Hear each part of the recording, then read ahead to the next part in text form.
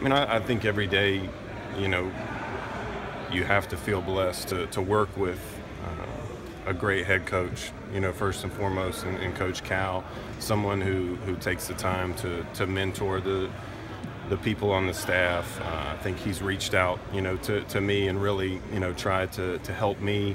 And I think every day I'm grateful for that. But not only Cal, I mean, I think it's Robes, I think it's Kenny, it's Tony.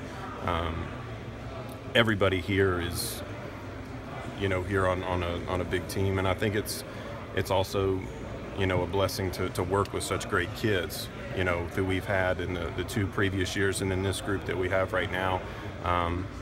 You know, you wake up energized, and you feel like this is, you know, almost a little bit of a dream. But I thought that, you know, the day that I came here, you know, working with Cal and being able to learn from him, watch him in different settings, and really just, you know, take copious notes on what it takes to be successful.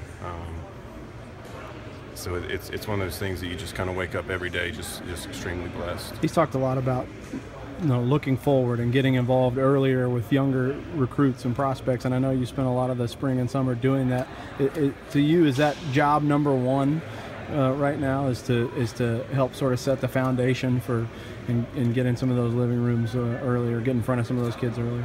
Yeah, I think the best thing for us is to try and identify guys that see Kentucky as the ultimate destination for them. If this is a place that they see as themselves maybe being fit for, that they see, you know, Coach Cal as someone that they want to trust with their development. They see our staff as someone that, as a group of people that, you know, they are going to trust to, you know, with their future. I think we need to identify that, and that's something that I think is probably at the top of my to-do list every day. Joel, go ahead. Joel, 5 years ago, if I would have told you all this was going to happen, would you look at me and say, "Are you ready, man?" I mean, I didn't know you 5 years ago, so I don't know that I would have said you're out of your mind, but I think in the game of basketball and the game of coaching, I think I want to, you know, always be in a position where you're helping, you know, kids have a great experience. As a player, I had a tremendous experience, and I loved being a high school coach. I wouldn't have left being a high school coach if it wasn't the opportunity to come work for Cal. If Cal would have been the head coach at Kentucky State, I would have left to go work for Cal at Kentucky State. It had nothing to do with the University of, you know, Kentucky. I love being at Kentucky. I love being at the University of Kentucky and what this place is, but it's about John Calipari and what I felt he could do for me, and what he's done for me has been, you know, tremendous in every role that I've been in. As you grow as a coach, what's your strength, and what are some of the things you say, you know, over the next 2, 3, 5, 10 years, I want to get better at blank?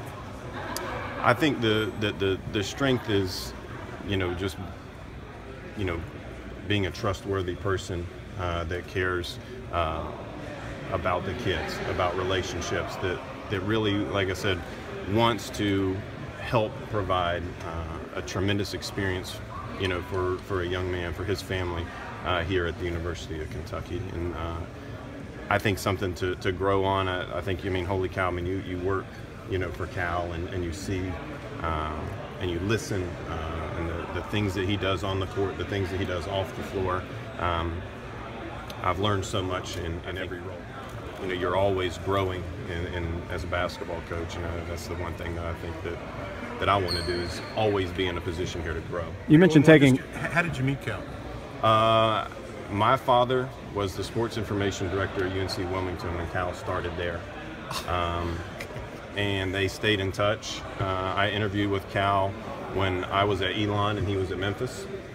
And it's a long story, I could tell you another time, but basically said, you know, he flew me in and said, oh, you know, I'm not going to hire you for this job, but I want to get to know you. Maybe down the road I'll hire you. That's really cool. So I guess whatever that was 10 years ago. 10 years ago. Yeah. You mentioned taking copious notes. What's the biggest thing, or some of the biggest things that you've learned from spending, you know, 2+ years with Cal? You know, I think the biggest thing that you know I've learned, you know, in basketball wise is just the daily preparation, you know, for basketball practice. taking a look at, you know, how he plans to practice. I mean, obviously I was a head high school coach, so I spent 6 years planning my own practices, and then to go back and, you know, learn, you know, a different way, other than the way that I'd been doing it, or the way that the coaches that I had played for had done it, you know, has been fun. And I think off the floor, just the forward-thinking, you know, cutting-edge approach to recruiting, but also, you know, building a brand, I think is something that is fascinating to have, you know, a front row seat.